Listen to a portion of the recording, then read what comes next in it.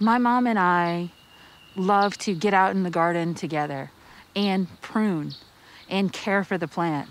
Something that you might think is gone and not worthy can come back to life with attention and care. My love and really passion for plants and greenery comes from my parents. My name is Margaret George, and I am Megan's mom. She was a type of child that always wanted to be involved in everything. We had plants in the house, and it was her responsibility for watering them and taking care of them. They taught me to care for something other than myself. They taught me patience. They also showed me the reward in watching something grow. All her life, her father played a big role, Michael. Her father would always say, do something that you like.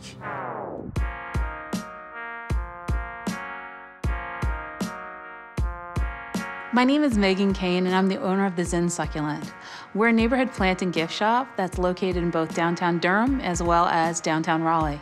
I base my business around my customer, and what I created with the Zen Succulent is a space that is cozy, where you're able to talk with the person behind the counter and have an honest conversation. When it comes to being a person that has a small business, you really want to focus on what your customer needs and wants. That's how we've stayed in business, going on 5 years in a physical location and being online for over 9 years at this point. We are in my first workspace, the place I received my first order. It was $300 seed money we put down in the company. That was it. All the shelves are full with a variety of different containers. We bought up all the containers in that store, and it was $300. This is one of my first designs that I entered into a state fair. And I always tell Megan, you still owe me $300.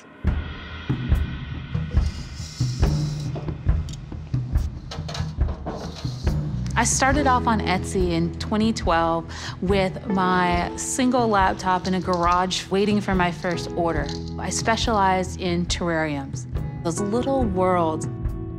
From day one, my mother was the person that was figuring out how we could potentially ship these. She was also the person that traveled up and down the East Coast with me from Brooklyn to Atlanta selling terrariums. From me having a bunch of plants in my trunk to now having 2 storefronts in the area. It's a beautiful thing. I'm so honored to be able to share what my parents taught me then, and I'm so grateful for it. As the business grew from doing 1 order to 10 orders a week to over 10,000 shipped throughout the United States throughout our first 4 years, I started to think maybe I can't be the only person working this in order I'm going to get burnt out. As a business owner, a lot of things fall on your shoulder. And if you're the only person continuously working on payroll, taxes, servicing customers to answering emails, you tend to kind of lose the magic of why you got into it and the spark. So that's when I sought out an actual small business accountant. When it comes to different tax breaks or deductions for small businesses, first think of what might be available in your local community. Reach out to other business owners to see what the hangups might be. Make sure that you are keeping every receipt. It helps you immensely when it comes to tax season and also when it comes to your application process for a lot of loans or grants. Don't be hesitant to pull out your tax ID information. I have a printout. I have at least 10 in each of my vehicles, so I can hand it out when I purchase wooden dowels or glassware. Having your vehicle listed in your business name could be an awesome way to deduct not only, of course, mileage, but also maintenance of your vehicle. Think about what you're able to accomplish and what does not bring you joy. Hand that off if you can to someone else that specializes in it. The history of downtown Durham is a history full of Black entrepreneurship. Black Wall Street was a buzzing street where you would have businesses that were centered around the needs of the community as African Americans. That street still exists. However, only 4% of downtown businesses are Black-owned or minority-owned. This is Black Wall Street, and you and maybe 2 other people are Black-owned businesses on this street. We get a lot of questions, are you Black-owned? And I say, we are, but we sell white dresses. And blush and champagne. I love it when I have a bride come in, especially a bride of color that asks, am I the owner? You see the sense of this light bulb and the sense of pride that goes off. It's exciting. Same thing. Yep. Same thing. Love it. There's so much more that could be done in downtown Durham, and I'm so glad to be someone that is pushing for more opportunities for Black business downtown. My dad answered the phone, and the first thing you have to lead with is that I'm all right, but this is what happened.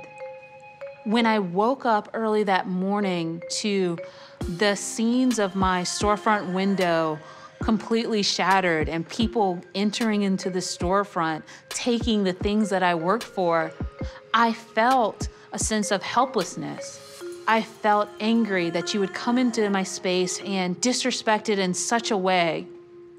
But as a Black woman, I felt the pain where someone had to smash the windows to feel that they are being heard. She didn't cry or anything.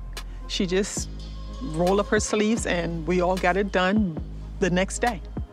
It stayed closed for a while, but she didn't complain that, oh, I'm losing money. She was just saying that she's glad that no one was hurt.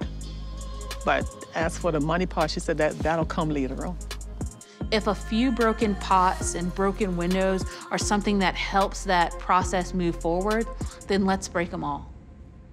It was overwhelming that we had community members, people that have walked by my shop but maybe haven't had a chance to come in with a broom, wearing a mask, to help sweep up. When the time comes where you might need help, how the community rallies around you, it fills your heart with so much good. During this pandemic, she said, my approach now has to be a little bit different. There were several small businesses that did not make it. I had to think of a way to keep my doors open in some sort of virtual way. Her dad was always sending her information on loans and grants. The Payroll Protection Program, PPP loan, was just a little bit over $16,000 that would be eventually turned into a grant with the right paperwork. But because we are in a pandemic, there are so many changes that are happening. With legislation in the Senate, they might annex it or take it away altogether. It is essential to stay in contact with your small business accountant or other small business owners to know what's going on in real time. The PPP loan has been a savior for us as a small business. I want to continue to learn my craft and grow within the community that I've created for myself. Seeing the treetops and how tall they're growing, it's like the growth of our city. It's about finding your spot and nurturing that opportunity. Megan always said, just plant your dream. If you take care of it and water it, you will end up seeing it mature and come to life.